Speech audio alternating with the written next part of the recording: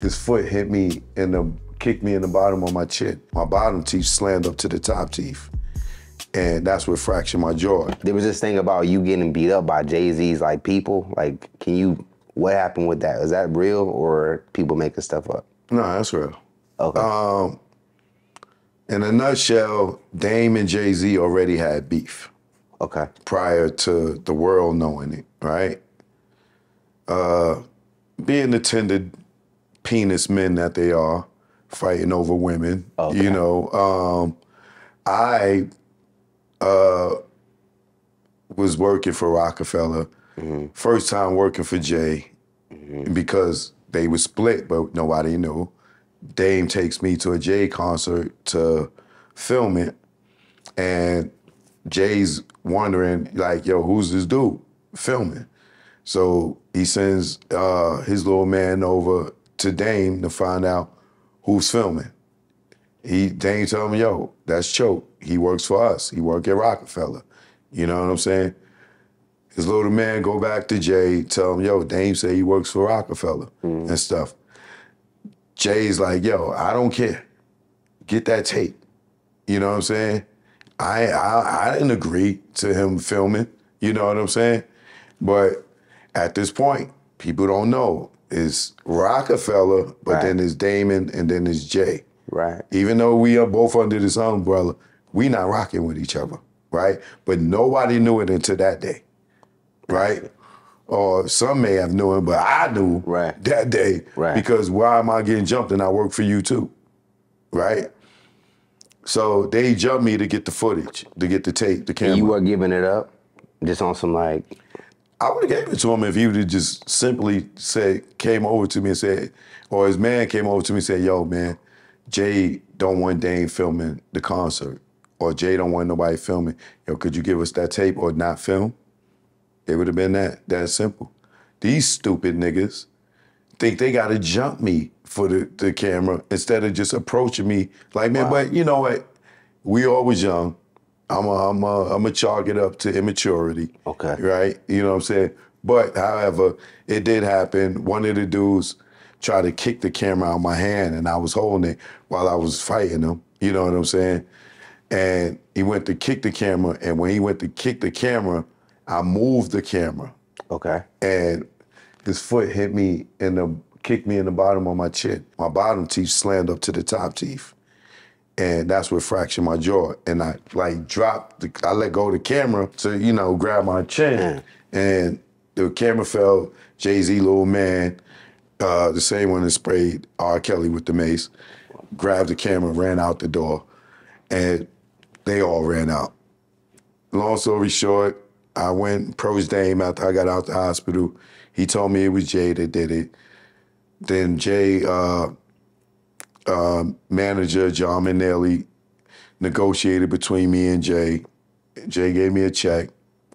I kept my job at Rockefeller.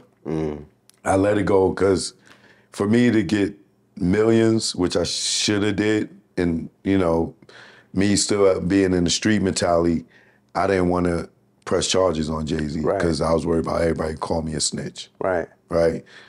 Dumb. I was in the world of business. We wasn't selling drugs together. We wasn't partners. I wouldn't have been snitching on him. You know, today in this world, niggas would be like, oh, you snitched on Jay, right?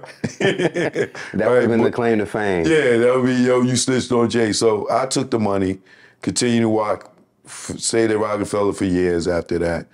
You know, me and Jay had plenty of encounters after that, and it was just all water under the bridge. I wonder, did that plant a seed in you to kind of have a little animosity towards Jay?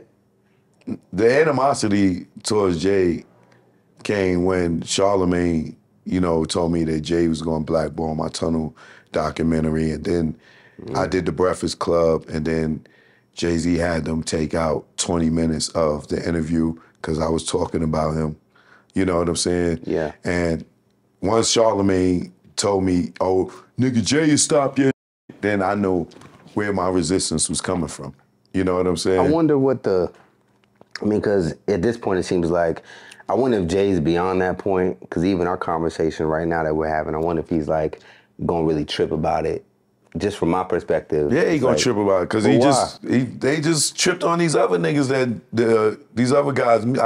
Sorry, y'all, I know I be saying the word nigga too much. I'm gonna try to cut it out, but he just tripped on these other dudes because they did an interview with me. You know what I'm saying? And they like, well, did he lie? No, he ain't lied. But why are you talking about it? You just said that because I think, and from one vantage point, it's like everyone deserves to kind of tell their side of the story. And I just wonder why, if that is the case with Jay, why is he afraid of just like people just having perspective? The industry has no place for the truth. You know what I'm saying? Mm. And, you know, I just had this conversation earlier off camera that, you know, it's business, then it's politics, right? Mm-hmm. Jay-Z might be a good businessman, but he played politics with the truth. Mm-hmm. You know what I'm saying? This is why you ever seen Joe Budden on Drink Champs or you heard Nori on Drink Champs, they say something about Jay, they phone ring. Everybody think he been looking, he just can't call my phone. You know what I'm saying? But he calls everybody phones but mine. And we wouldn't even be at this point when I asked him just to have a conversation with me when Charlamagne said what he said. I've been trying to have a conversation with him for years. Let's just talk. You know what I'm saying? But people say, oh, Jay's far gone, he's too gone. I even hear Bleak say that. Jay's too gone, he's far gone.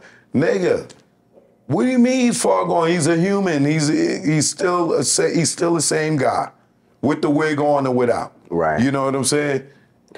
Like, you know, like literally a wig. That's not all Jay's hair, bro. Come on, bro. Come on, bro. Stop. A nigga that can't even grow a beard. He got a whole head of like a whole wig. A whole head. I mean, Jay he been growing it out for some time now. So you tell me them little skinny dreads that morphed into that? Come on, man. Like that's a wild accusation though for fake dreads, fake locks. You don't look at Instagram, see nigga. You don't see Nori with the new hair. You don't see LeBron with the fake hairline. I've seen those procedures. Okay, come on, bro. Like it's easier with the dreads. There's no way. It's easier because you get pieces put in. Yeah, bro, I'll pull up a gang of videos right now with people giving women get fake dreads. What are you talking about? They got the faux locks, but you see how, you see how stuff is natted up? That's like really detailed. You really took it to like, I'm trying to make sure people think this is real. I think that's Jay's setup. There's no way. All right. There's no way. Just like these people out here think that's a man, a woman in the Big Papa video. Yeah, I know. That's Jay's hair. A nigga, he ain't got no gray hair. He older than me and you. Look at me. And Jay ain't got no gray hair, nowhere. Man, and he got a real stress-free life. This nigga never grew gray hair neither.